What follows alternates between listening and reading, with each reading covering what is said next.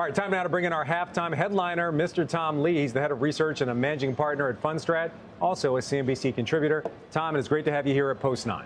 Great to see you all. All right, so you got a new note out today. I want to make sure I point out you are the biggest bull on the street.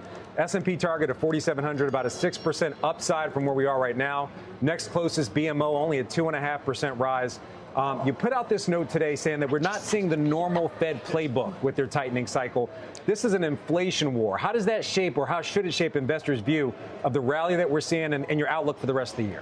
Well, I think that there's two things. The market sort of framework I think is changing, and that's why there's momentum in stocks. The first is I think too many economists think this is a traditional business cycle, Fed cycle, tighten until you break the economy. But it's really an inflation war, and the Fed will slow down or even stop when inflation expectations break. We got the UMich one-year inflation survey today. I don't know if people saw it. 3.3%. That's an utter collapse in consumer expectations of inflation. I mean, just utter collapse. So I think the Fed's is done a lot sooner than people realize. So does that change the rules of engagement when you're looking at this market and where to put money, or maybe even pull or trim money? Yes.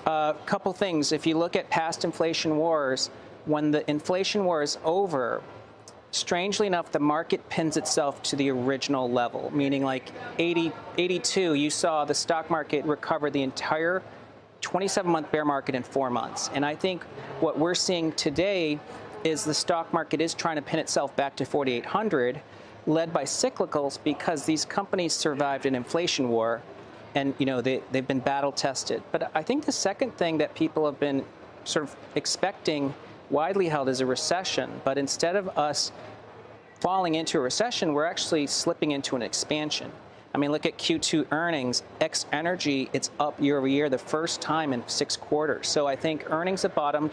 Jack Gorman at Morgan Stanley said the same thing at a conference that, talking to all the CEOs, his gut feel is that the economy's bottomed. So we have an inflation trajectory that could get the Fed to cool off, and we have an expansion. That's an early cycle trade that we see the old highs. You also put out some fresh money ideas. In this group, you are looking at tech, but it's not the tech we've been talking about, those 7 names. I'm talking Cisco, Juniper, names like that. Why are you feeling bullish about names like that right now in the tech space, but outside the AI plays? Well, our number one sector pick remains FANG, and we're recommending people look at the laggards of the FANG, but that's not necessarily easy, as Josh was saying, to put a huge allocation to work. There is a lot of evidence the market's broadening, and I think pretty adjacent to a lot of the talk about AI is comm equipment. And so that's why we've listed names like Motorola and Cisco and F5. But at the same time, the consumer discretionary space really benefits from a broadening market and also an inflation war that's being won, and that's why we highlighted the airlines. Is it also a valuation story? I mean, I'm looking at Cisco's valuation, 13 times forward earning, Juniper, 14 times forward earning in that space. Are these, below the trend valuations? Does that make this play more attractive in your mind, or is it the business itself? It's a little bit of both, Frank, because, I don't want to discourage anyone. When you have a secular story, you don't want to be valuation sensitive. So no one should really be disputing the PEs of an AI play. But when you think of allocated dollars and CapEx to AI that Cisco is going to capture, if they can have sustained growth, the multiple is going to go up towards 20 or 30. So there's a multiple expansion story on top of an earnings story. So as I said, you're the biggest bull on the street. S&P target of 4,700. Any thoughts about raising it? We could raise it if breadth is expanding. I mean, I think one thing we're watching is the small caps.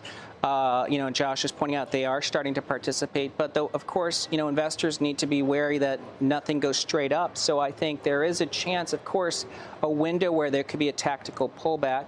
I mean, maybe it's going to be caused by the VIX or some other stumble. And we would just, I think it's more important for the viewers to know that that's a dip they need to buy instead of thinking it's a top. A stumble, then it goes back up again. Yes. All right. Tom Lee of Fundstrat. Tom, thank you so much for being here at Post 9.